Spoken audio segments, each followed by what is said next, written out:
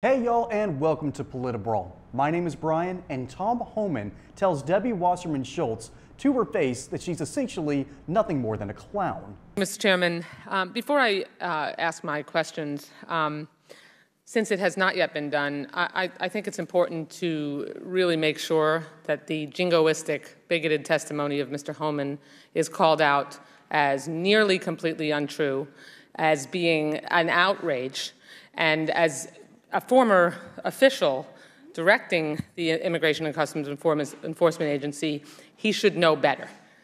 So, making Chairman, sure that I am... Mr. Chairman. No, this is my 5 minutes. Well, What did I say was inaccurate? Excuse me. Okay, I'm not asking a question. Okay, or- the gentlelady is recognized for 5 minutes. She's made her point, and I will try to resolve any other issues at the end of her questioning. Okay. Thank you. So I just think it's important that it's not accepted as accurate testimony. Okay. Mr. Homan, is there a crisis on the border? Of course. And has there been a crisis there for a long time? Yes. I just want to get, because your testimony was at the broader issue, and this is critically important, but we also have a broader issue there. We got unbelievable numbers we've seen on the border with apprehensions and everything else, right?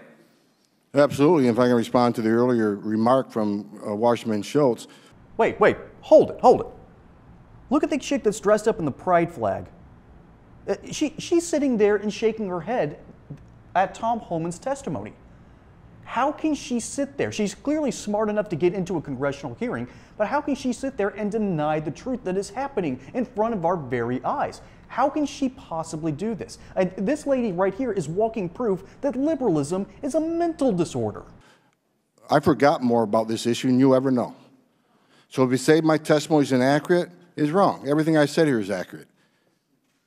Bottom line, if you want to go toe-to-toe, I'm here. I'm here in my own time to speak to the American people about what's false and what's I'm sure happy fact. to go toe-to-toe with you, Mr. Homan. Well, happy I'm to do here. that any day. But you got to let me respond to your question rather than I didn't dropping a ask you a bomb and question. running away. Man, someone get me some ibuprofen. It is an absolute headache to listen to the Democrats sit there and defame Tom Homan, who was one of the last real shields down at the border. And of course, Biden would never allow him back into office.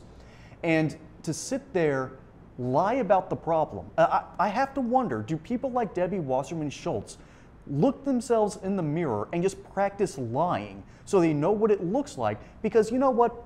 If they admitted the truth, that there is a crisis at the border, and it kept on getting worse during the Biden administration, and it was not this way under the Trump administration. So if they were to sit there and go, you know what? We have a problem. Because Democrats in Chicago, Democrats in New York City, they're admitting that there's a problem. There are people in those towns, particularly black voters, who know there's a problem.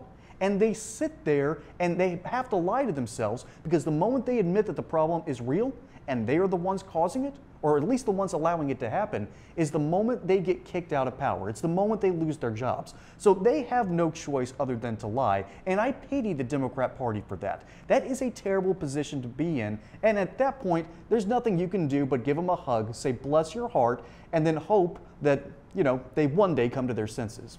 But as Ann Coulter once said, if Democrats had any brains, they'd be Republicans. Folks, my name is Brian. Hope you enjoyed this segment here on Politibrawl. Catch you on the next one. Don't forget to like and subscribe. Until next time, y'all have a good one.